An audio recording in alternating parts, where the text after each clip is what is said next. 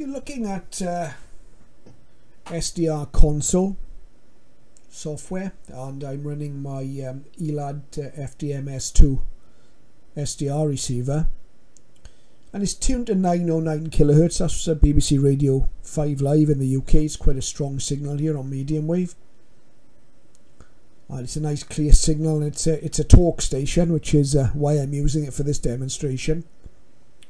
And I just wanted to show you the filtering on AM mode and what we should expect, the sort of quality we should expect when we switch in a narrower band filter. So we're on 6 kilohertz bandwidth at the moment on 909. I'll just turn the volume up on the radio. How long it takes to empty a full bladder. And so there was a group of scientists who, once again, I love the idea of them sitting around. And hopefully you'll agree that's quite good fidelity. And if you look at the display on the SDR, we can see that that 6 kilohertz bandwidth is we're basically capturing all of the bandwidth of the signal.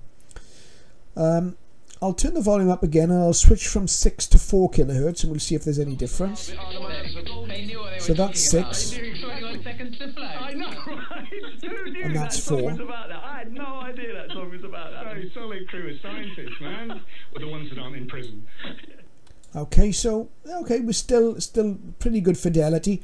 You can see on the SDR display that we're chopping a little bit to the band edges of the signal out there, but it still sounds pretty good. So let's drop now to 2.5 kilohertz, which is kind of the average SSB filter bandwidth, but we're in AM mode. So we're on 4. Let's go the volume up. Loads of urine. Yeah.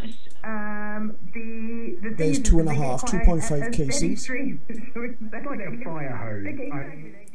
Alright, so now we can see that the fidelity is not quite as good. It's a little bit more muffled, but it's still, I would say, fully readable. We could listen to this signal, and we could get all of the information that we need from the transmission. That's no problem.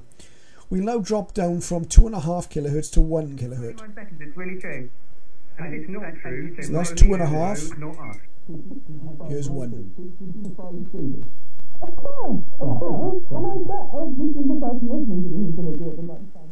Now you can see at 1, it's very muffled. We're struggling to understand what's being said, and I don't really think anybody could listen to that signal for any length of time. It's very, very hard going. So I'll go from 1 straight back up to 4 now. So we're on 1.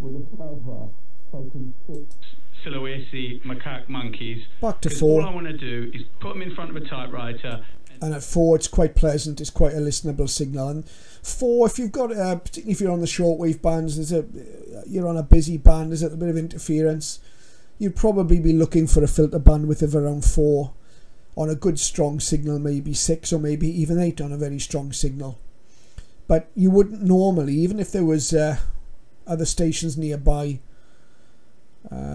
if you've got decent filtering, 2.5 kilohertz wide would be about as narrow as you'd go on an AM signal. So let's see if it's the same with the D808, the SIhuadon D808, or the XHDATA, whichever you prefer.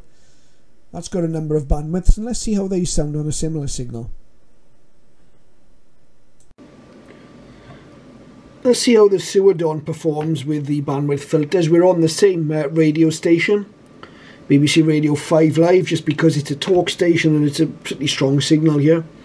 Let's turn the volume up. We're using the widest filter at the moment, the 6 kilohertz filter. And blisters on the bottom, so which that's makes 6 it really hard to kilohertz. stand up for long. I can't wear any other shoes apart from flip-flops. That's 4 because kilohertz. It still sounds fine. Sounds about right, about 4 kcs. Yeah. It's like too sore on them. All the There's 3. tests and all the You can hear it narrow a bit. It's cut a little bit of the background hiss out. Everyone still thinks it's long COVID. Well, 2.5, not much difference between that and the 3. For the British Skin Foundation. 2, maybe a very slight difference on the 2 kilohertz bandwidth. I've seen pictures knocking around of this COVID. That's 1.8. Today. For people who haven't seen it, just explain what it Not looks much like. between that and the 2. That's not too surprising, but it sounds too wide for an AM signal. 1.8 kilohertz shouldn't sound like that. Let's drop to 1 kilohertz. This is the narrowest setting we can use. People realise because they say, oh, I suddenly felt my shoe were hurting, and or people are typing or using their fingers. So that is far too intelligible for a 1 kilohertz setting in AM. So that 1 kilohertz bandwidth is a lot more than 1 kilohertz, I would suggest. Young people and people who may be completely asymptomatic.